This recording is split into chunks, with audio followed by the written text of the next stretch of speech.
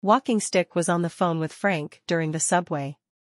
The head of Walking Sticks, who owns banks and ATMs in Iraq and Jordan, and his friend who runs his bank in Dearborn, Michigan, are at this big meeting at the CBI, with the 964-person delegation that was in D.C. Everyone is in this meeting. It is the Arab Monetary Fund, the International Monetary Fund, the World Bank, all the companies and investors who have contracts are saying these words, about lower banknotes and a new exchange rate.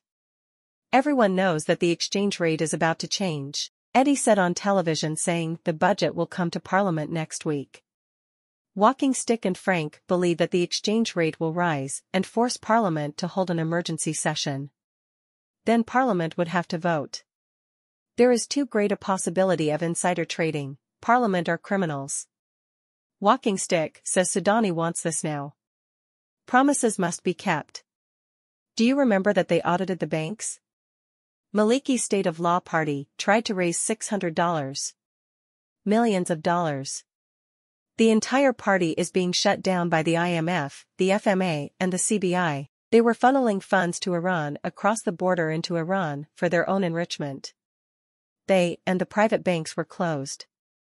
That's why they think that with all the corruption, they will have to announce the new exchange rate and the Parliament will hold an emergency vote after the exchange rate change. The CBI determines the exchange rate. Sudani and CBI are working together. Those sanctions were lifted in time for a change of fee. Everyone at those meetings will be on stage with Sudani, including the two friends from Walking Sticks. Walking Stick says Sudani will make the presentation, and this will happen after that. Sudani wants it now, everyone is there waiting. It shouldn't take long.